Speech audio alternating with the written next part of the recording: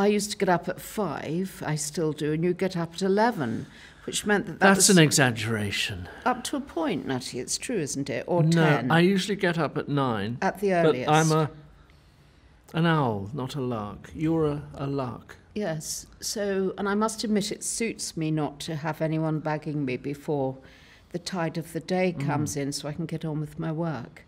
But then after we've had our parliament in the morning, in room 1, then what happens is that... What Gogglebox gives us, if I may interrupt, Natty, is a forum in which to be civilised.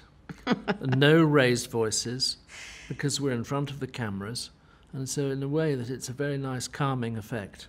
Yes. And we can chat to each other as if we were civilised people.